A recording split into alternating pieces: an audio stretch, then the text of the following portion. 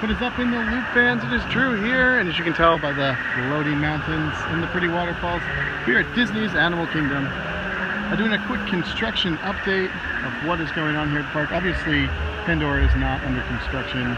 It is completed. It's been open for a while now. We're approaching the 1-year anniversary here in a couple of months. But this land is still as pretty and as picturesque as it was when it first opened.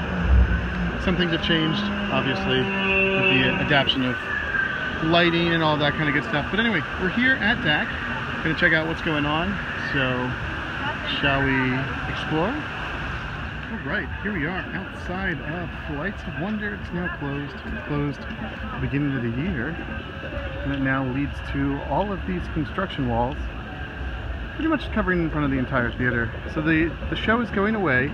Flights of Wonder is gone now forever, and it's being replaced by a Up show. I guess Up has that bird character, so that makes sense that in a world where everything needs to have an IP now, we get something like this. So that's cool.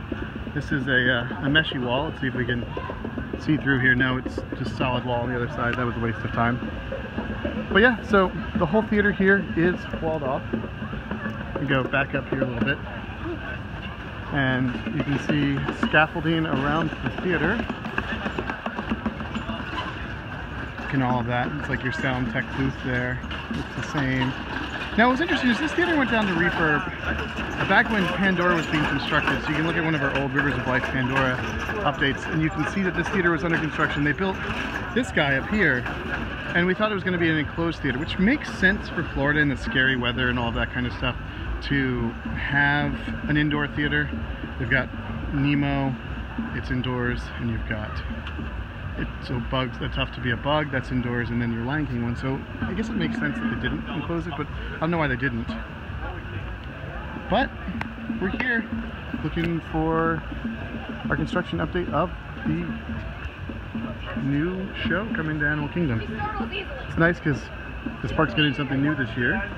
They had the big addition last year with Rivers of Light and with the Pandora Land, and now get a new show for next year. So good for them.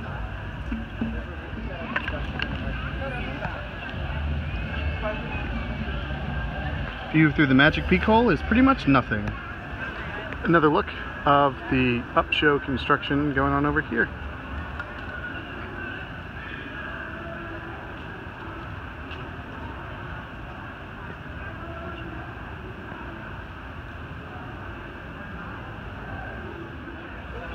Also under refurb here, you've got this guy.